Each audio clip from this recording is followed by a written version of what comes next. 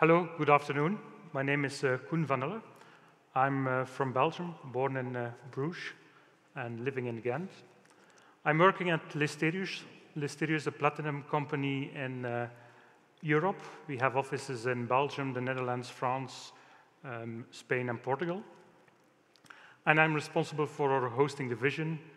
And a big part of our services is managing FileMaker servers that were set up in the infrastructure of the clients themselves.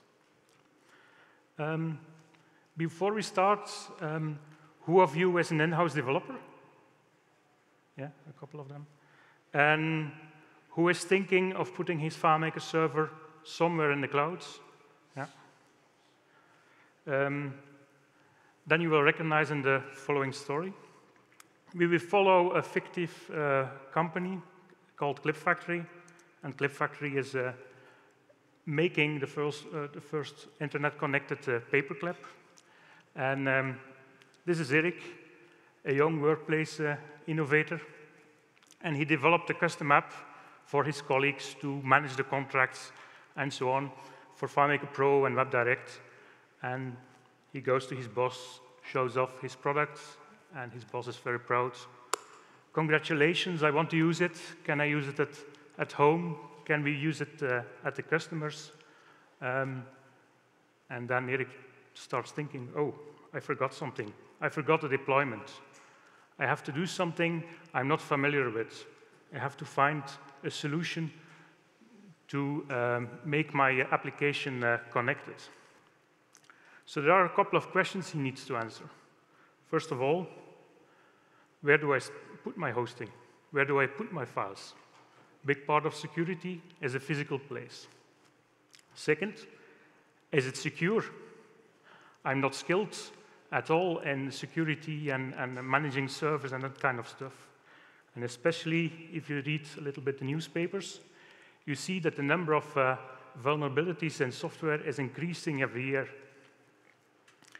And the same for data breaches. These are the numbers of data breaches in the US, and you see the growth. And you had the issue of Capital One last week, which shows the impact of all these breaches. And it could be your data. So this is a figure, 14 billion, almost 15 billion records were lost or stolen since 2013 in the US alone.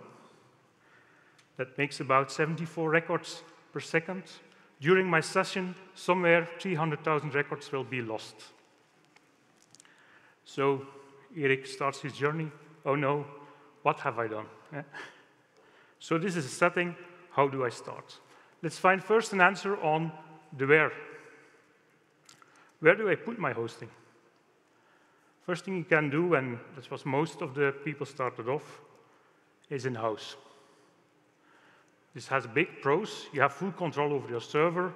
There's low latency for your users, so it's very fast for your local users. But you have to invest heavily in infrastructure and security.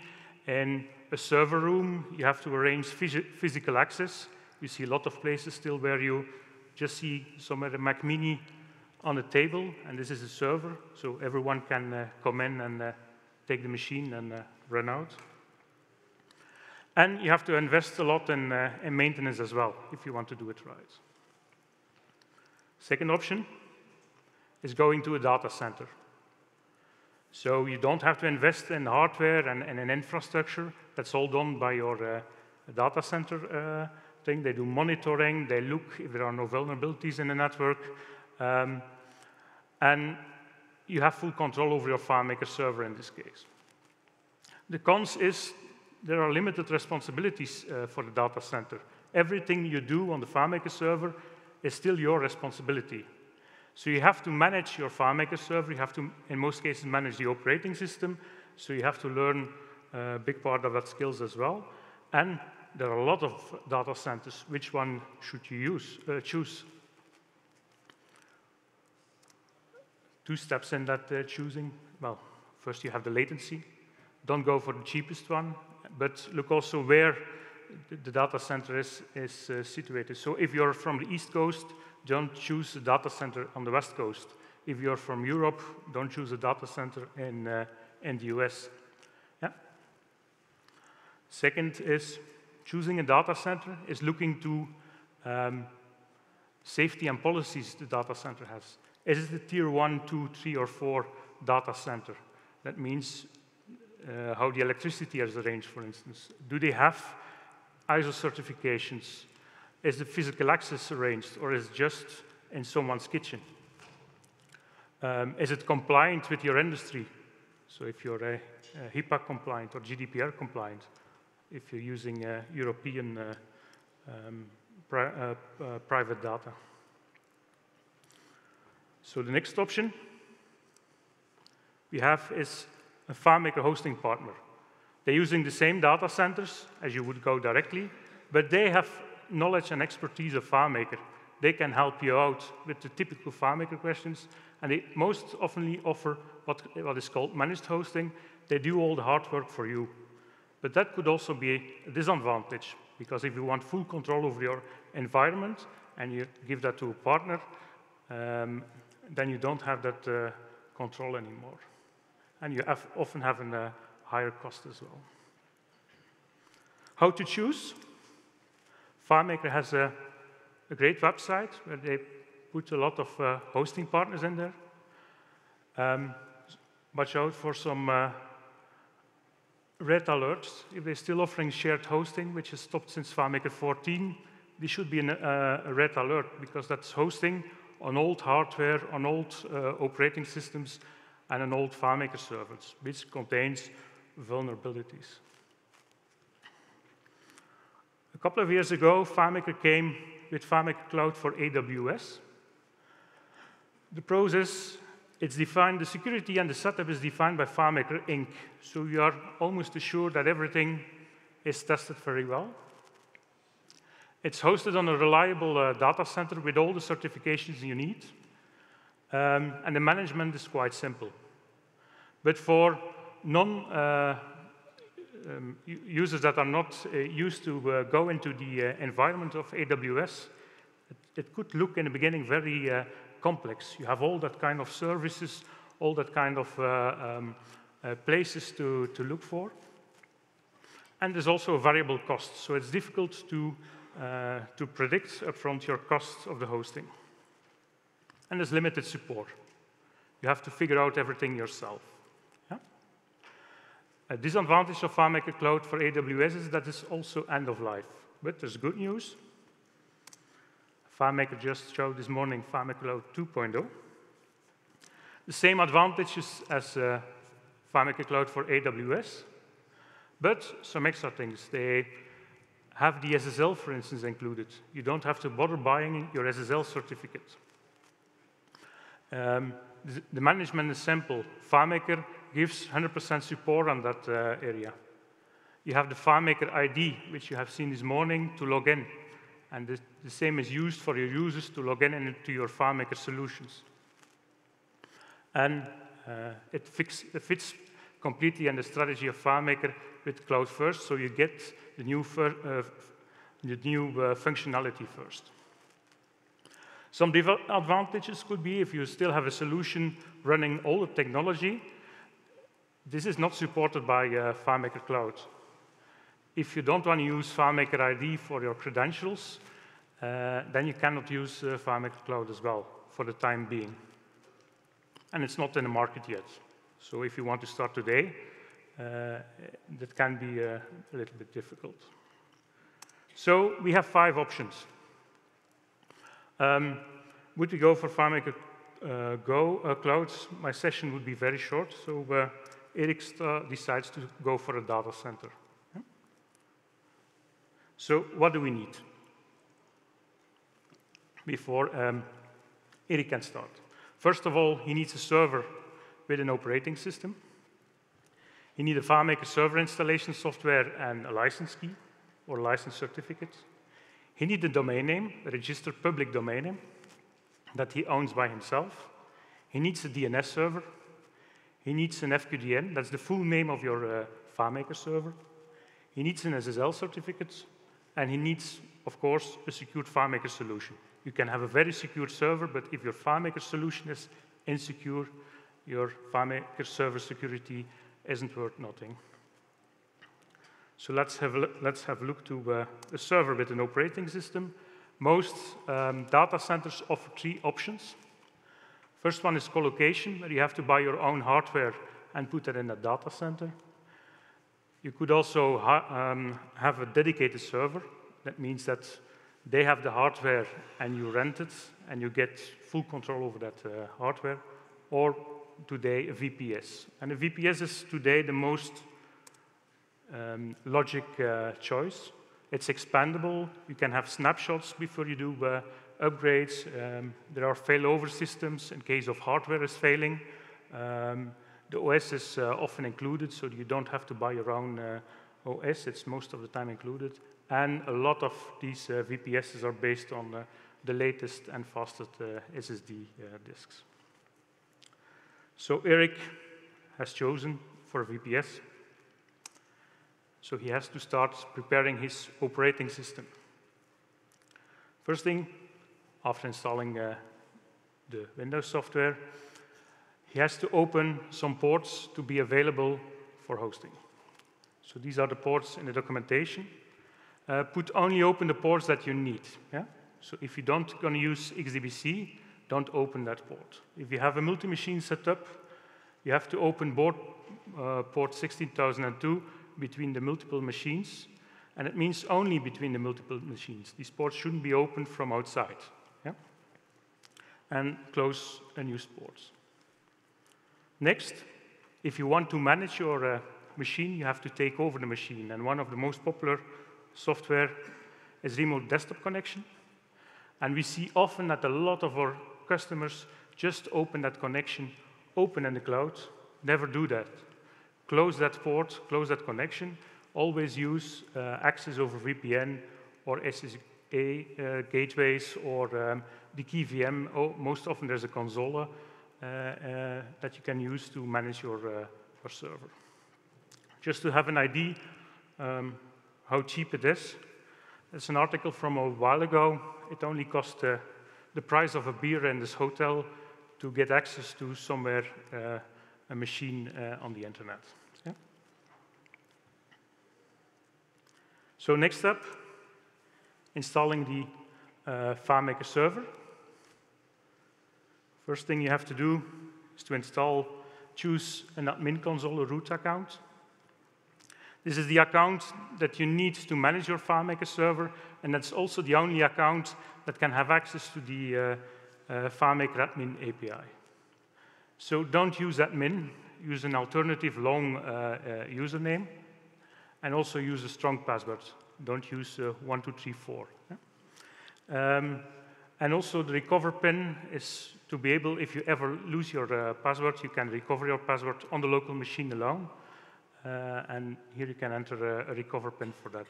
Don't give that to your colleagues. If you're managing with multiple users a FileMaker server, don't share that login and password. You can add multiple users by using external authentication to manage that FileMaker server as well. There are a lot of steps you can set up on a FileMaker server, but next step for Eric is installing a custom SSL. Who have ever purchased an SSL? Yeah. And who have ever installed an SSL certificate on a FileMaker server without failing? Yeah. It's hard, eh? Or it looks hard. And this is not FileMaker's fault. So we're first going to look, what is SSL about? What is an SSL certificate? And what problem does it solve? So if we look to TLS, which is in fact the current word for SSL. SSL is something from the past. So TLS stands for Transport Layer Security. Most people think that's only about encryption. Encryption, the transport between the FileMaker clients and the server, between the browser and the web server. But that's only a small part of the function of TLS. I don't know who was in Clay's session yesterday, yeah, because he had it already about plugins and how to code assign. Well, code assigning is in fact the same as TLS. First problem it solves is to be sure that the server you're going to is owned by the party that tells that the server is. For instance, if you go to apple.com, you want to be sure that the domain is owned by Apple. Yeah? Next one is, he does the encryption of the transport layer. He verifies also the integrity of the data to be sure that what has been coming from the server is in fact the same as what you receive on your client. That no man in the middle is changing that data. And he also verifies the authenticity to be sure that the data you receive is coming from that server. Yeah? But the most important part is the validation part, because you need that to buy a certificate. So the validation is, how do you know that the domain name belongs to the Clip Factory? And that validation is guaranteed by the certificate authority. And the certificate authority is a third party trusted by the client, we as a user, and the one that is the owner of the server, which is, in this case, the Clip Factory. And that's the companies where you buy your SSL certificate. And they all have to follow certain rules. And these rules are defined by the CA Browser Forum. So that's why a self-signed certificate can never guarantee that validation. Yeah? You can easily create your own SSL certificates, but that only fixes the issue of encryption, but not the validation part. And there are several levels of validation.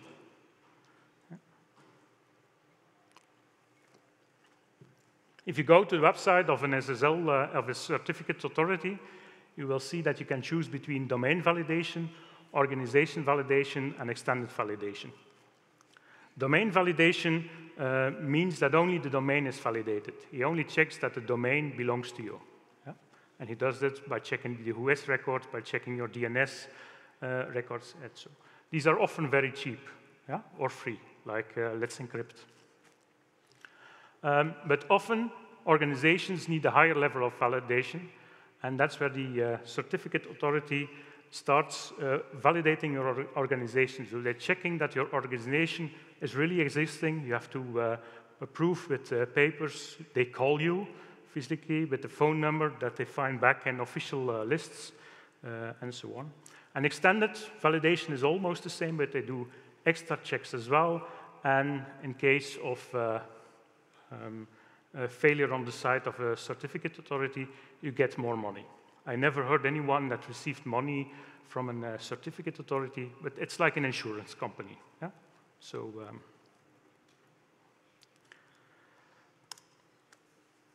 first, we had the validation that is done by the certificate authority, but an important role and an important part is what is called the chain of trust. And I try to explain this very simple.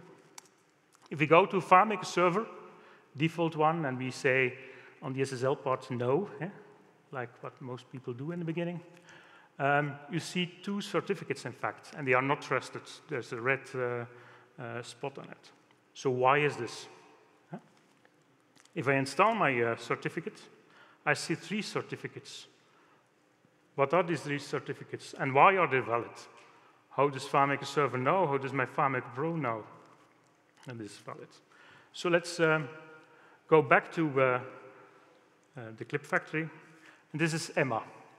And Emma is a contract manager of the Clip Factory, and she will sign a contract with Apple to sign that internet-connected Clippy in the Apple stores. So she's very excited. And she will sign the contract with Jack. And Jack is working at Apple, but she doesn't trust it very well. Hey, wait, who says that you can sign that contract with me? Do you have the authority to sign that contract with me? Yeah? How can I trust him? Well, checks him in. Okay, this is my proof. This is my authority, signed by Eddie Q. Okay, and Eddie Q is working at Apple. But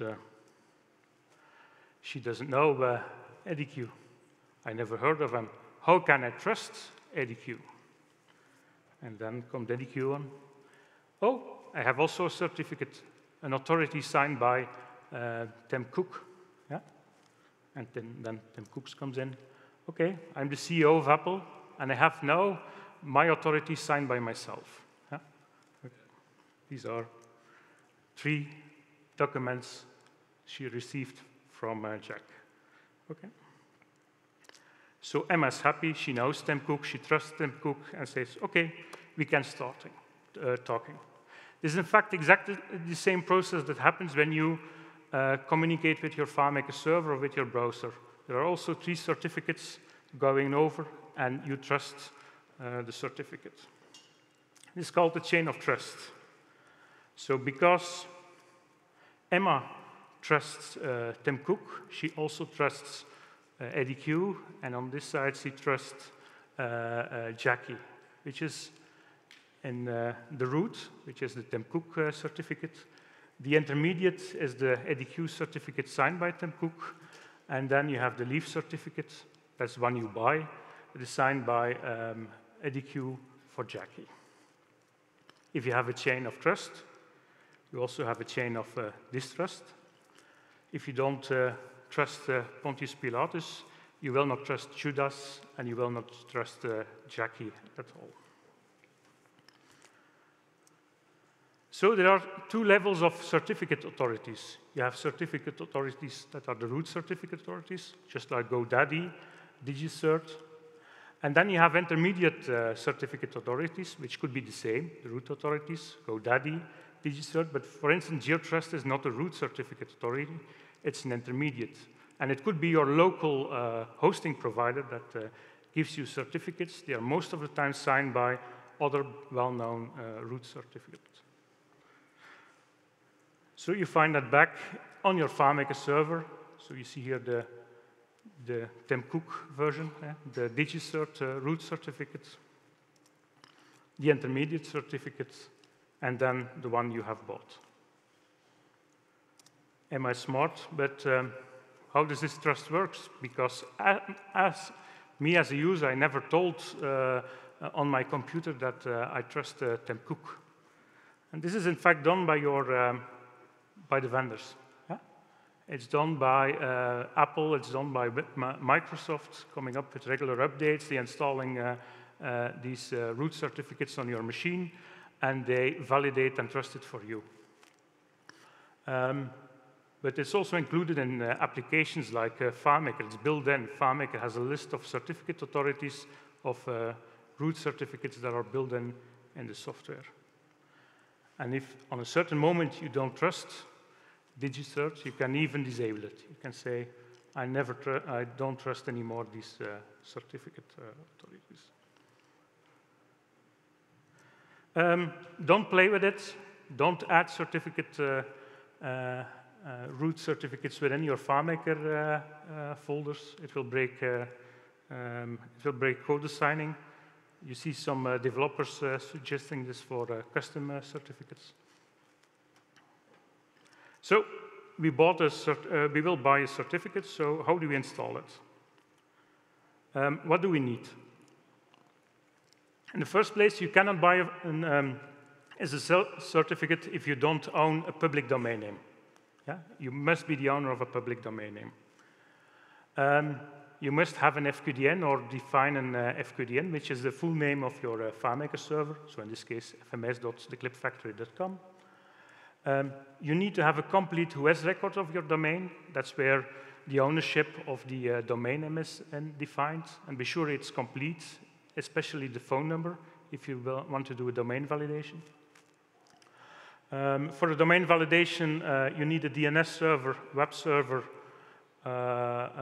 link to the FQDN, or access to certain email addresses. Otherwise, you will not be able to buy that certificate. In case of an organization validation, you need a lot of paperwork and be able to answer a phone call. And we need FileMaker server or other tools like OpenSSL.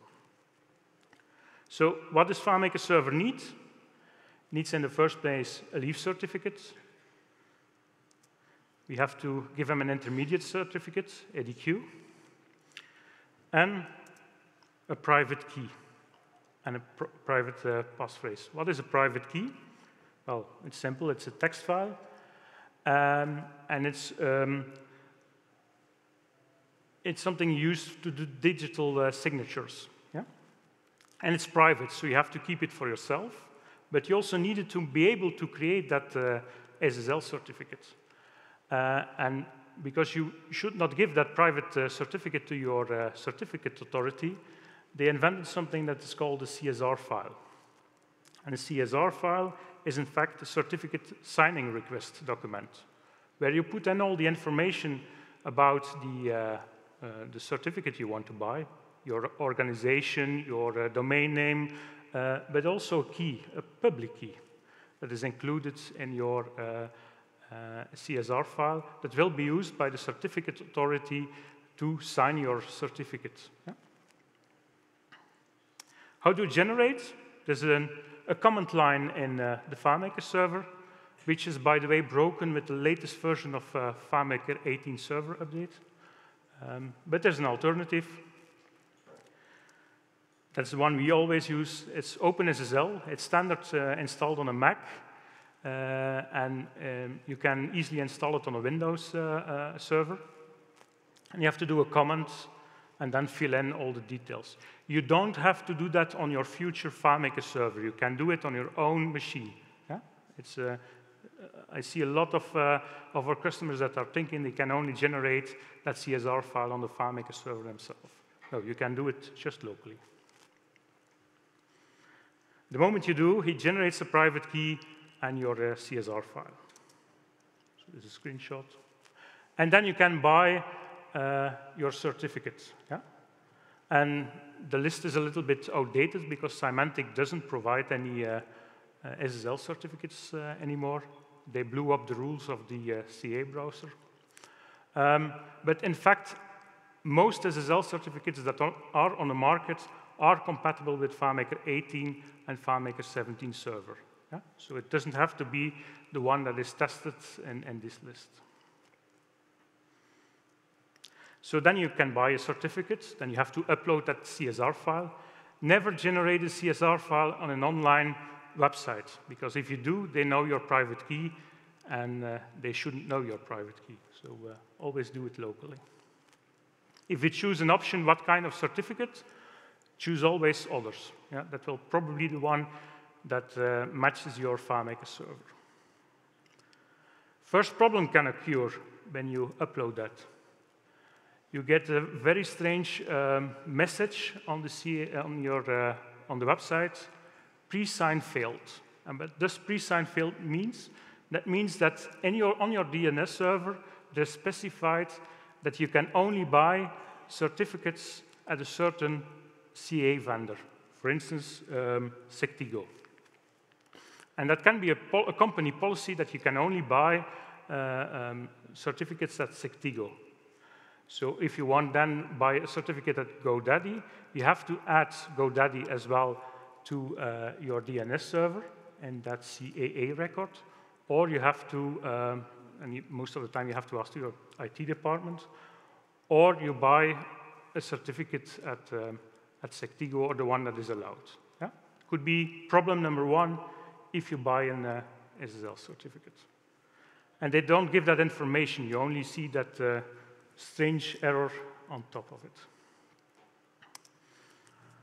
Second, the validation process. So when you receive, when you want to buy an SSL certificate, they're going to check your domain, and they do that can do that on 3 levels, because your FileMaker server is maybe not even in the cloud or not set up yet.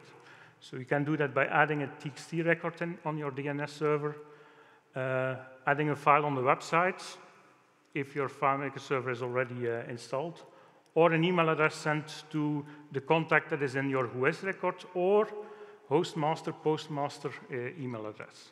So you must have access to one of these 3 to be able to buy an SSL certificate, and that's often an issue in a lot of larger companies. So you need help from your IT department in this. With an organization and extended validation, you also have to prove your existence of your company. So Everything went fine. We import the SSL certificate, so we put here the leaf certificates. They're the intermediate you also receive from your CA vendor. And we upload our private key that we generated on our own machine and the passphrase. Sometimes we receive from our IT department or from the vendor the certificate in the wrong format. You don't have to reissue your certificate. You can easily migrate with OpenSSL that certificate to the correct format. And these are two commands that you can use for this. And then you do it, and then this happens. You get still that warning. What could have been go wrong?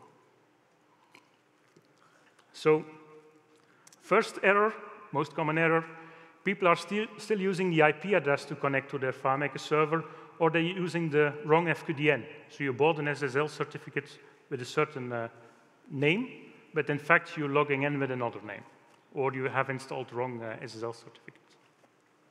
So to solve this, always use the correct FQDN, and block or disable bonjour if you do it in your local network, so that your user is not connecting via IP addresses to your FileMaker server.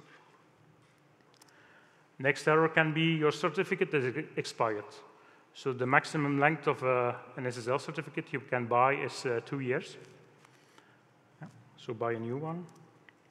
The most common problem is that you forgot to upload your intermediate SSL, your intermediate certificate. So if you have a browser and go to a website that doesn't have the intermediate certificate installed, it is not an issue, because your browser is automatically loading that intermediate certificate from the certificate authority. But FileMaker server doesn't do that. So you have to be sure that you install the correct intermediate certificate as well. An incomplete chain.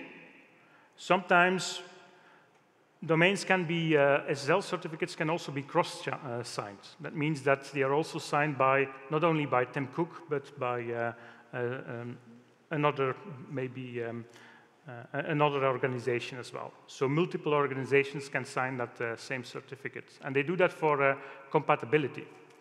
So this year we had a new certificate of Sectigo, a new root certificate of Sectigo, and older Windows machines didn't know that certificate.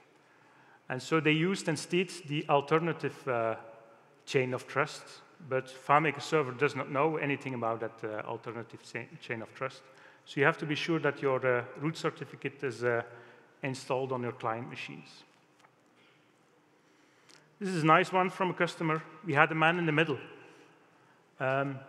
So the SSL certificate we received in the FileMaker client was different than the one that was installed on the FileMaker server. And there is security software, that wants to scan all the information in your encrypted environment. But since it's encrypted, you cannot go in there. So what does that security software? It replaces the SSL certificate in the middle. So the only option is to install this security software. In this case, it was Kaspersky. These are the most often issues we have seen, but there are plenty of more. And if you don't find it and really don't find what the issue is, you can do a command from your machine to your FileMaker server. And this is the command, and it gives back an error, the exact error of the SSL problem. And most often, he tells you what is wrong. It could be your intermediate is wrong, or a bad format, or one of the other options I've showed. So it's a good command line to troubleshoot your TLS connections.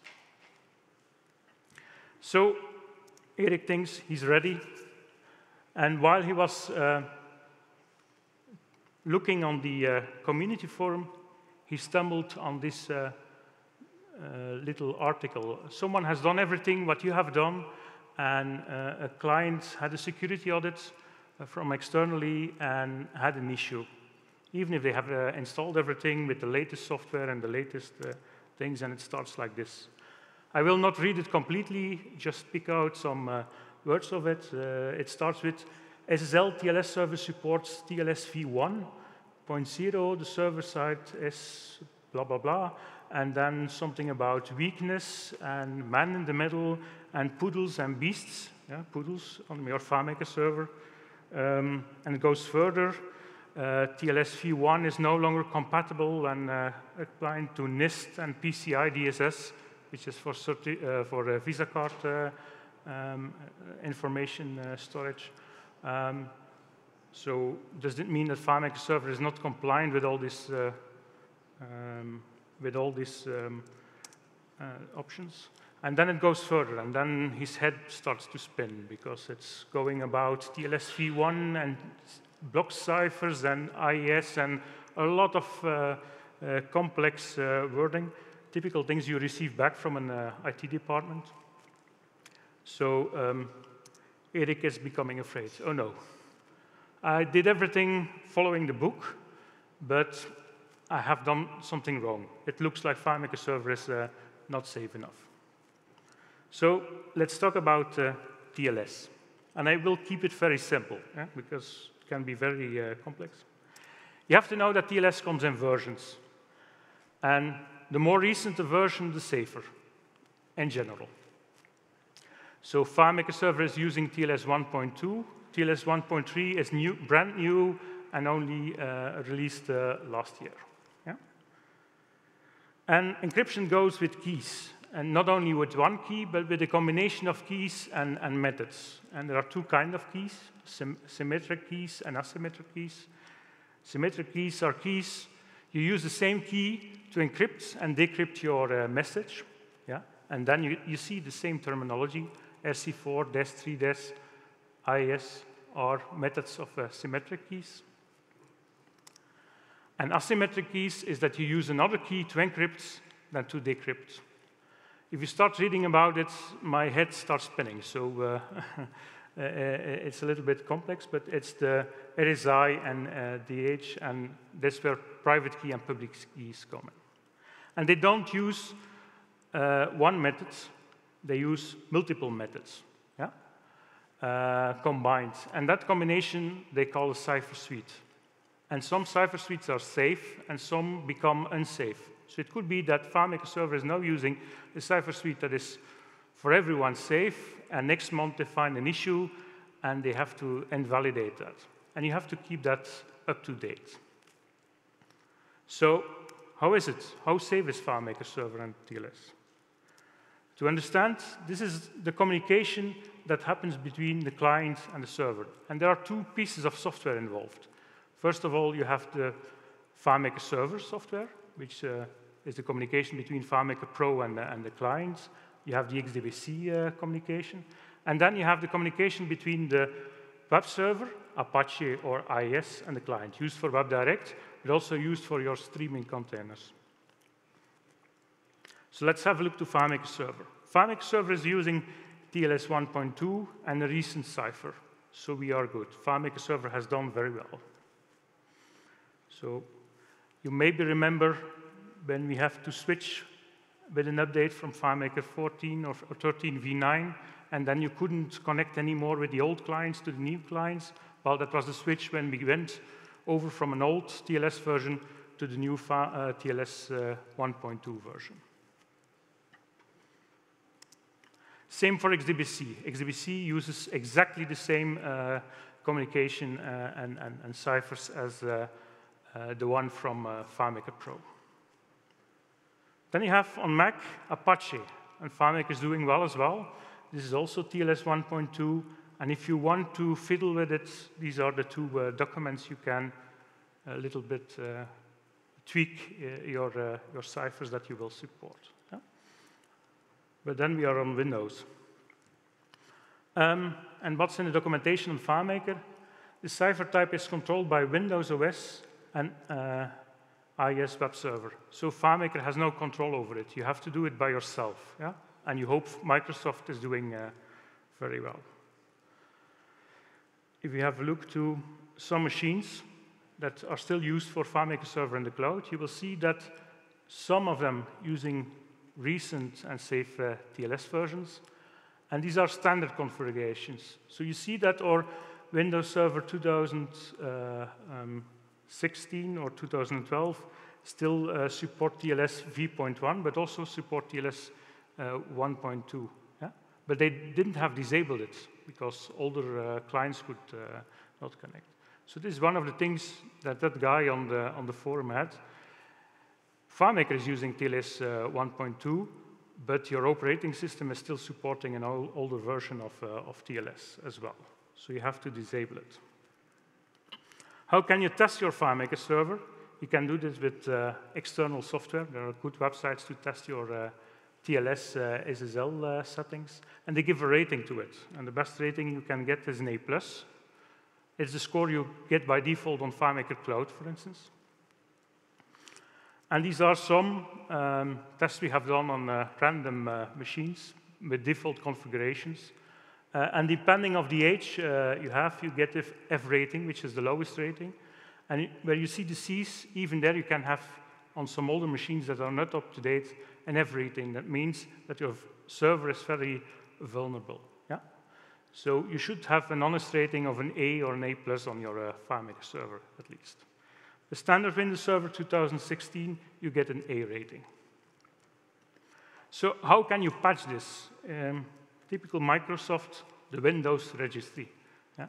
So you have to patch it and define which versions of TLS you will offer, and also which cipher suite you will enable on your machine.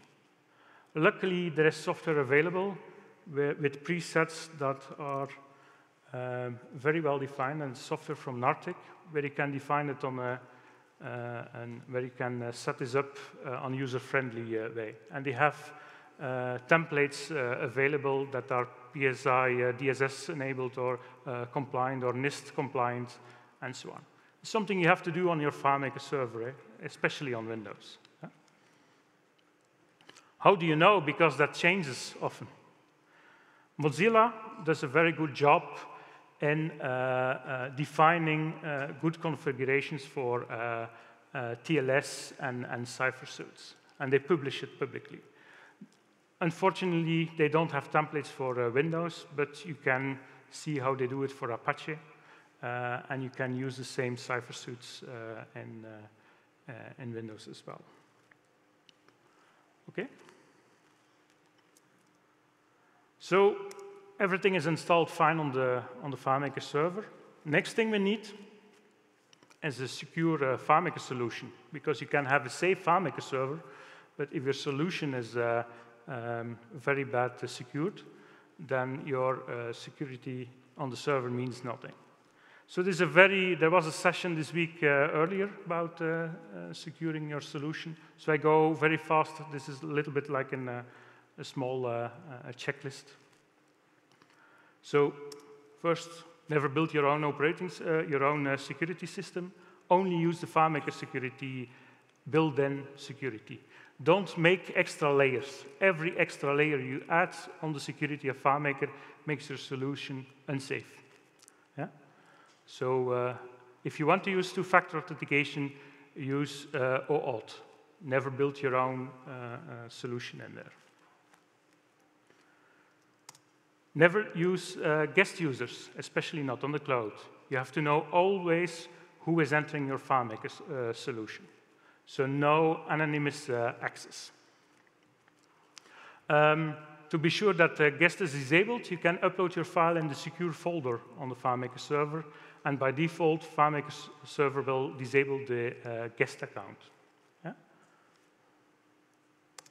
No anonymous access, so give every user his own login and credentials. And the credentials, the password, should only be known by the user. So no IT guy in the company should have a list of passwords of his users somewhere in his pocket. We see that often if we go to customers. You have to use a strong password, and to be sure that they use a strong password, OAuth is your best friend. Yeah? Restrict access from older versions. Older versions often have some vulnerabilities, like the hacks via the data viewer and so on. So if you are on FileMaker 18 with everyone in the company, restrict your solution to FileMaker 18 only, or a minimum requirement. You can do this in the file options. Yeah? Extend the privilege sets. This gives access to FileMaker app, to to WebDirect, to custom web publishing. Only enable the one you need. So if you have a PHP user that doesn't need FileMaker Pro access, give them only PHP access and never give them FM app access. It's easy to debug, but don't do that. File access, which is now by default enabled in FileMaker 18 at last. Do this so that you know who is connecting, which files are connecting to your FileMaker server, that it cannot be used to hack or to go into a table you don't want to give direct access to. So enable this feature if you're still having older solutions. Always use secure storage for your containers. External containers as a storage option, not a sharing option. And if you put it on a FileMaker server where system administrators or hosting providers have access to, then they can look into your PDF files or in your image files. And they should not have access to this. And to prevent this, always use your secure storage in the cloud. An important one that is required on FileMaker Cloud as well, use encryption at rest, always. So if an employee or someone else has an old backup of a file where he had access in the past, he cannot enter that solution if he has a copy, a local copy. He first needs to know the encryption password first. So always encrypt it and never lose your encryption password, otherwise you cannot enter your FileMaker solution anymore. Just to be sure, if you upload to the FileMaker server, use the secure folder. It's not more secure to host it there, but there is an extra check, the same checks that FileMaker Cloud is doing. FileMaker Cloud is checking if you have used encryption at rest and disables guest accounts. And it happens if you put it in that folder as well. So Erik is happy. It's time for him for a Belgian beer. So he could a little bit rest. So it was a lot in this session. So what are the most important things you should remember? Is in the first place, well, before you can start, you need to own a public domain. And this is an important one that is often forgotten. TLS SSL is more than just encryption. It's also about trust, trusting that that server belongs to my company and not by another entity. You have to know how we can buy an SSL certificate. That the standard TLS configuration of a machine, and especially an old machine, is not enough. You have to patch it and to update it to stay secure. And that's maybe the most important one that I want to give you. Use always the latest version of FileMaker server and the FileMaker clients. Don't keep your solution in FileMaker 14 or 15 or whatever. Stay today up to date. Yeah? That's an important one to stay secure. And don't forget to secure a FileMaker solution. And last but not least, choose the right hosting that fits you. And I had to change the slides since this morning because FileMaker Cloud first, so it must be on the left side. So look to that option, because they do a lot of all the issues we run in today and on my session. You don't have that on FileMaker Cloud. FileMaker is solving that issue for you. Okay. I want to thank you. It's time for a Q&A. So if anyone has questions, please raise. Okay, thank you.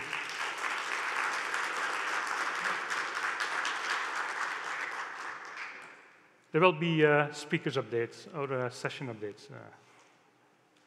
Okay, thank you.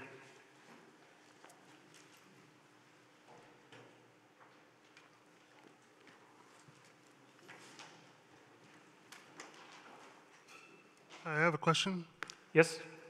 It's just I saw you said FileMaker ID was a pro and con on one of your earlier slides. Yes, it's a pro if you're new to the platform, but if you have already a system with a lot of users, or you want to rely on other odd things that will be not available in the first version of FileMaker Pro. So if you maybe using Windows Azure ID, for instance, that will not be compatible in FileMaker Cloud for the first release.